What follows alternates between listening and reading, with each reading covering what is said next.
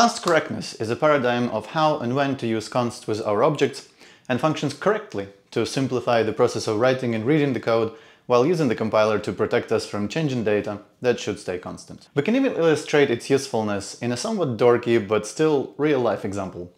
So, imagine a friend wants to borrow your phone. Hey dude, how's it going? Oh hey, how's it going? Listen, can I borrow your phone for a sec? Sure. Why? I know nothing much, I just need to check the weather for Interlaken for tonight. Oh, okay. There you go. Thanks, man. A few moments later. And that's it. Thanks a lot. Yeah, of course, don't mention it. Wait. What the f... Okay, whoa, stop. That escalated quickly. What went wrong here? Well, we gave out too much access to an object that was important to us, a phone. What can we do to avoid this situation? Well, if we followed the const correctness paradigm, we could have easily avoided this. In this particular situation, we could have provided a view over our phone instead of handing out the phone itself. Let's see how it would play out. I just need to check the weather for Interlaken for tonight. Yeah, of course. There you go. See how by providing only a view of our phone, we have eliminated the possibility of changing our phone object. And you've guessed it, providing a view is just a fancy way of saying that we give out a const reference instead of an object itself. Now let's dig into how this and other similar situations would be represented in code and what exactly is this const correctness.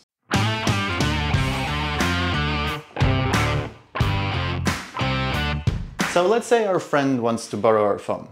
How would we represent this in C++? I'd argue that both we and our friend would be objects of some classes, say a good person and a meh person. A good person would own a phone. That means that the phone object would be part of the data owned by the good person. And being a good person, open to the world, we will start by modeling a good person as a struct.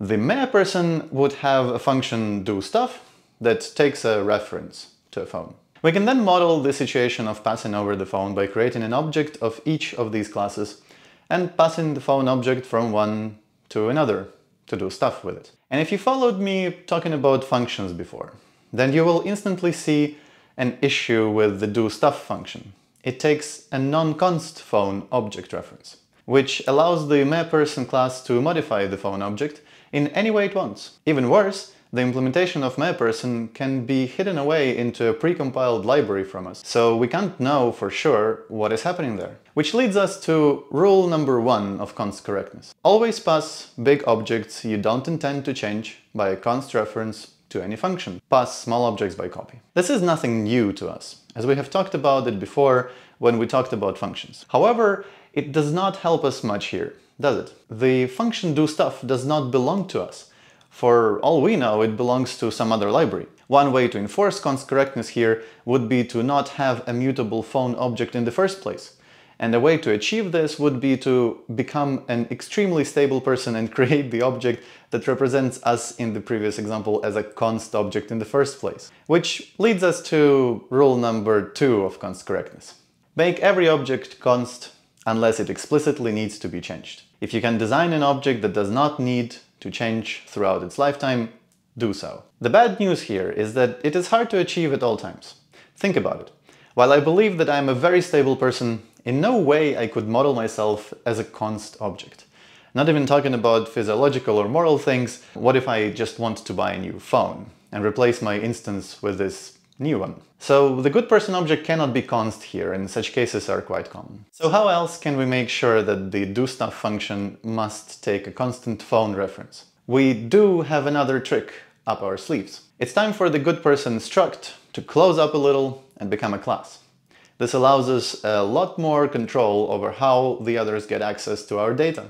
In our case, we would make good person a class that takes a reference to a temporary phone, an rref, in its constructor. We would then move the underlying phone object into its private data and hold it there. We also have to think of how to expose this internal phone object to the world, so we implement a getter function.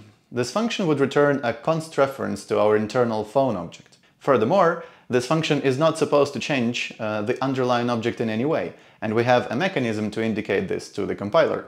We mark the whole function const2, which allows us to formulate rules 3 and 4 of const correctness.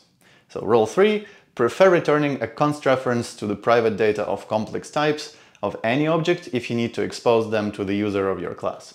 Return a copy for simple types instead. Only return a non-const reference if your class implements a data-agnostic container, something like a std vector. And rule number 4, mark every class method as const unless it is explicitly supposed to change the underlying object. Prefer const methods when designing a class.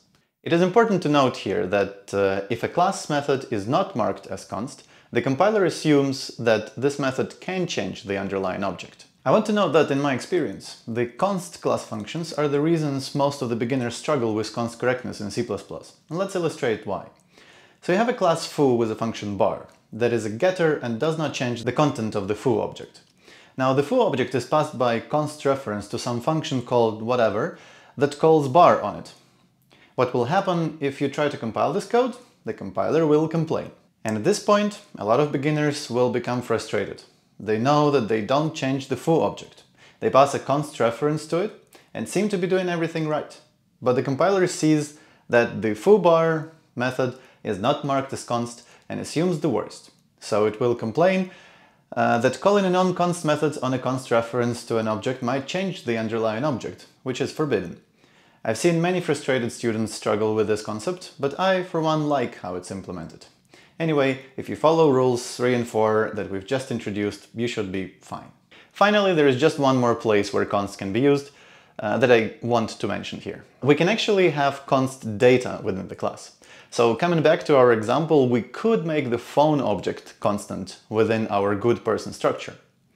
However, this is nearly never a good idea. If you do know of a good use case, please write it in the comments, because I don't know of one. Essentially, by having const data, any object of such a class is doomed to live and die within a single scope. This is rarely useful, with one significant outlier, the view paradigm.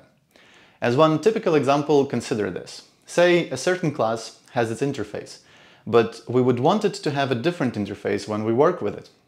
One way to achieve this is to introduce a thin wrapper around the class in question and that holds a const reference to the object of interest and introduces new interface to work with this object. So let's say our friend and us, from the previous example, figure that the MapPerson class does not need the whole phone object. They just need the weather. So they change the doStuff function to take a const reference to the weather object instead, which the phone object readily provides. However, the weather object only has a function to get a forecast by GNSS coordinate. This is convenient for a very precise forecast, but our friend wants to know the weather in Interlaken, remember? So they wrap the constant weather reference into a view object. Such a city weather view is not copyable or movable and exists for the sole purpose of simplifying the interface to the weather object. This class is then typically used locally within some scope, say the doStuff method of the MapPerson class. And while you might argue that in this example we don't really need the view class, as we could have just called the getGNSS coordinates for city function directly from the doStuff function, imagine what would happen if this would happen in many parts of the codebase. And what if the view helper function was longer than a couple of lines? These lines of code would then get copied in all the places that they would be needed, requiring us to repeat ourselves all the time, making changes that will inevitably come next much harder. Anyway, this leads us to our last rule of const correctness, the rule number 5. Never make class data const unless it is a const reference to our object when you're implementing a view over that object. There is a slight caveat to that. We can and should mark the class static data const, but we'll talk about it some other time. Okay, and we're done now. If you follow these 5 rules, you should have no problem with const in C++. Not only that, you will actually employ the compiler as your friend, who is able to look over your shoulder and find the mistakes in your logic. In the end, if you're trying to call a function not marked as const on a const object, you probably didn't really mean it. If the compiler does not catch this, you will have to spend time searching for the logic bug, which in my experience is much harder and much more painful. With time, using these rules will become second nature and will help you writing high-quality code that ends up saving you and the others time and nerves. And with this, I wish you a great day and see you in the next videos. And if you, by chance, need a refresher on move semantics, just click on the video over here. Okay, that's it. Bye.